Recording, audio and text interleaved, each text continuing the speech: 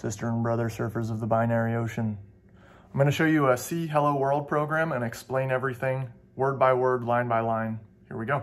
I have just a blank file here, main.c. You can see the file extension on there if I click into it there.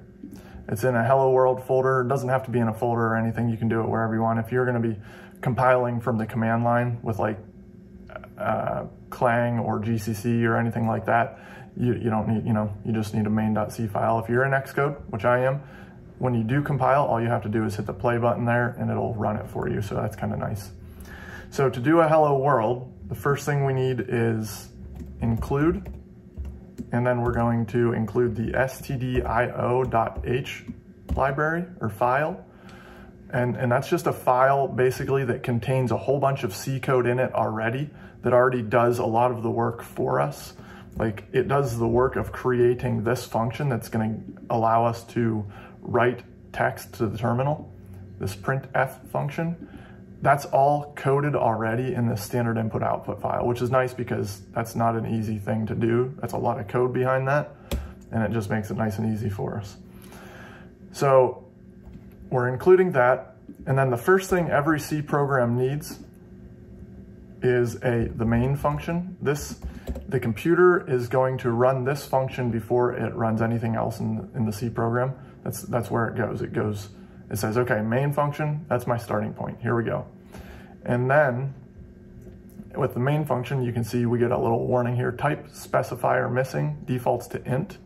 So if we don't specify a type, a return type, then it's given int by default, but we can put that there just to get rid of the warning message. Now, let me explain that int. So there are 4 different main types of data in C. There are ints, doubles, floats, and char. And integers, that's a 4-byte little chunk of data, 4 bytes, that's a whole number. And that could be, there are, signed and unsigned integers. So it could be like -4, it could be 5, but it cannot be 4.7 or, it can't have a decimal in it. Decimals belong in the float type. So a float is any number that's got a decimal point in it. Now a double, instead of being 4 bytes, it's double that, it's 8 bytes. So you can put a bigger number in there. And a character is a letter or a number that's recognized as a letter, okay? So those are the 4 different data types. When we have a function is basically a box, okay? Think of a function like a tool. You have some data, and then you have this box that is your function, and you put the data, you send it into your box, and then magic happens inside there. You don't know what goes on. Well, we will know because we're creating the function, right? But the function like printf is a function we will use in this program. We have no idea what that does or how it works behind the scenes. We just know that ultimately in the end, if we put this text into it, it's going to spit that text. It's going to process it and spit it out into the terminal or command line for us. And so that's what a function does. It does the magic, processes it, and then it spits out something else, whatever, some more data, some other data. It changes the data or manipulates it or does something with it and then spits something out. And it doesn't always have to spit something out, and it doesn't always have to take something in. It could, just do, there are all kinds of things a function can do. So anyway, this is our main function. And when we put this int in front of it, that means it's going to be spitting out the integer data type. If anything we put in these parentheses here in the main, we could put int there, and we could put we could put a comma and put some other data types in there.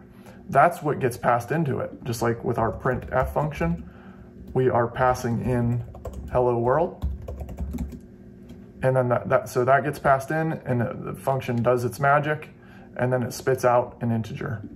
Right, with our main function, we're not going to pass anything in. We don't need to. So we're going to use something from the standard input library, input-output library, and it's going to be that printf function that I just showed you there. So we'll do that, printf,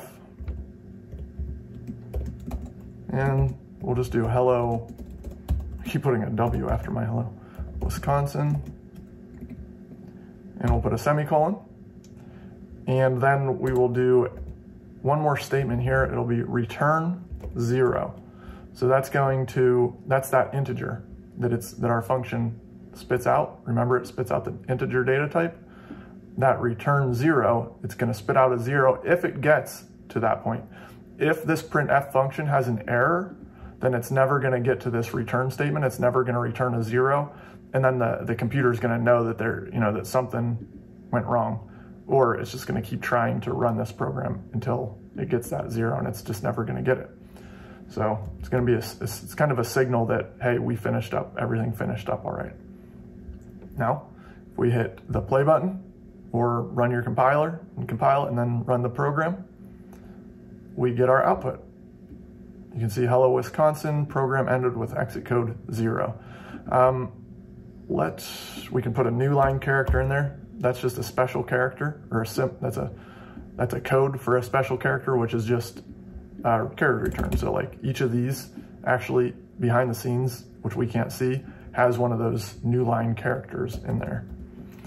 So when we get that, that's gonna knock this program ended with exit code to the next line so that it's not all jumbled on that same line. Let's change this exit code to 5, see what happens too. Program ended with exit code 5, see? So it actually ends it with whatever value it returns is an integer. Now, if we change this to a character, like C, we're gonna run into some problems because, see, incompatible pointer to integer conversion. So it's trying to give us a pointer to wherever we're holding this C in the computer's memory and return that, but that's not an integer. So, and it needs an integer to return, otherwise we have problems. So we'll leave that back at 0, run the program one more time, get hello Wisconsin, program ended with exit code 0, and we're all good. That is hello world in C.